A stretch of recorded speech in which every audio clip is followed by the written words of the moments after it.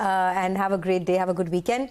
Let's move on. One of the big stocks in focus this morning is Cyient. The company has reported a very strong growth in revenues and margins. Over 8% growth is what they reported, something we haven't seen in a while. Their FY24 guidance is in line with the constant currency revenue growth, seen at 15 to 20%, and margins are seen rising by 100 to 200 basis points. Krishna Bodanapu, the Managing Director and CEO at Cyient, joins us now to discuss more on their Q4 performance.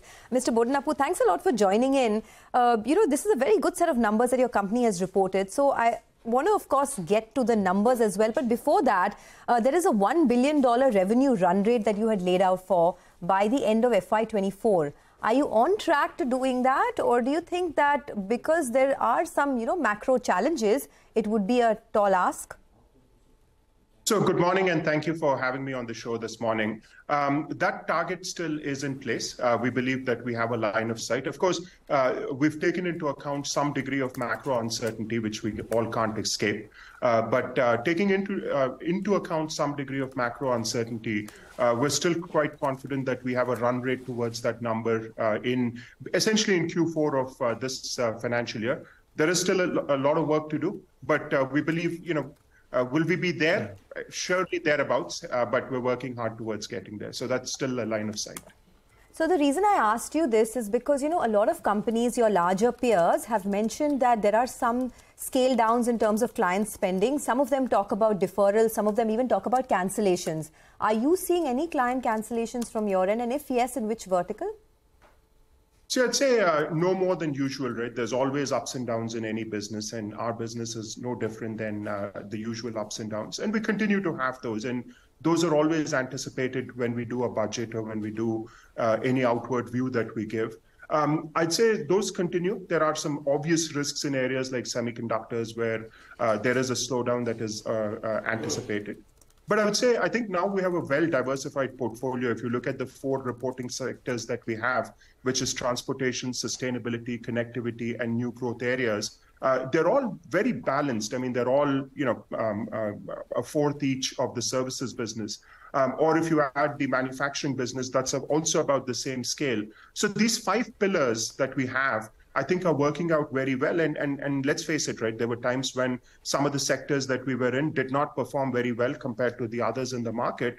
And I'm referring to the aerospace sector here particularly. But now that sector has come back quite strongly. So I think we've positioned ourselves quite well. And what I'm exceptionally proud of is the fact that we've diversified our portfolio, especially with sustainability, with the CTech acquisition has become a big part of our business. And that's doing very, very well.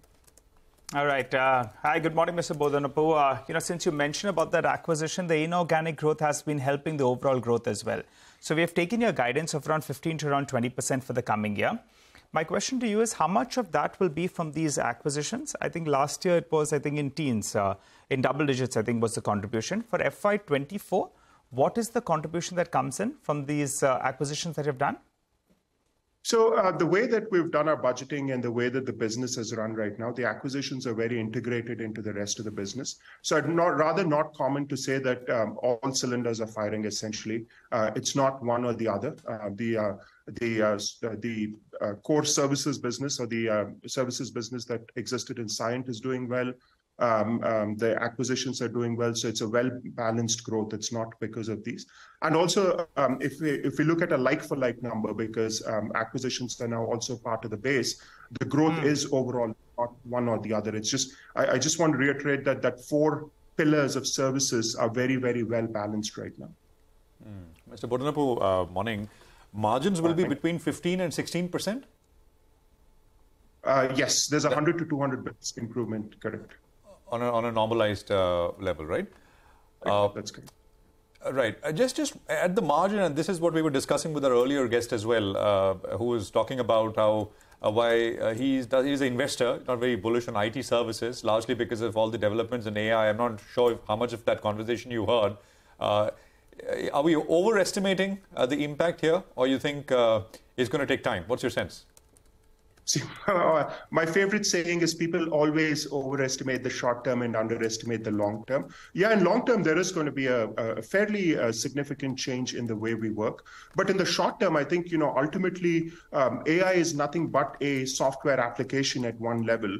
And it is going to require a lot of people to start codifying it and testing it. And, again, you can't rely on AI for everything, right? It has to be tested, it has to be codified, it has to be validated.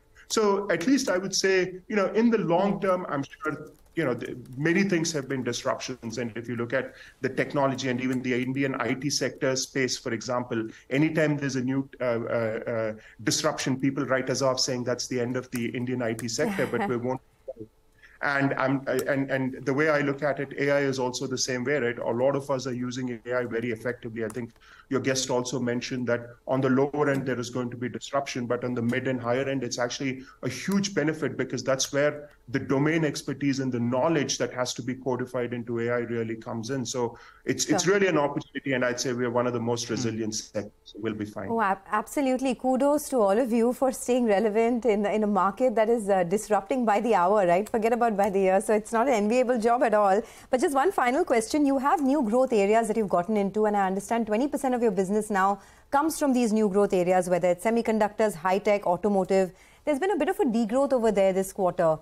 Can you help us with some trends that you're seeing in these new verticals? Yeah, absolutely. I think there is a lot of disruption in these areas, and that's why, a couple of years ago, we made the choice to focus on some of these areas, including semiconductor. Just the usage of semiconductor in various industries is growing exponentially. Or you look at automotive, where the disruption in technology is really, it's really once in a lifetime, from the shift from sort of mechanical cars to electronics to now electric. So I think there's just a lot that's going on in these areas, and the opportunity that we see is to bring our knowledge and domain expertise, and that's why we've invested quite aggressively into these areas and will continue to do so, and that will be one of the key growth drivers for us.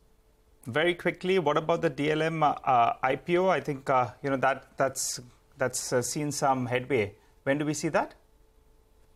I believe it will be by the end of March. That's all I can say. Unfortunately, I've been asked not to talk about it because that's end of this fiscal. No, end of May, sorry. End of May. End of May. All right. Got that. Thanks so much. Congratulations on a good showing. You're sounding rather confident as well on the way ahead. So wish you well, and we look forward to chatting up with you sometime during this quarter.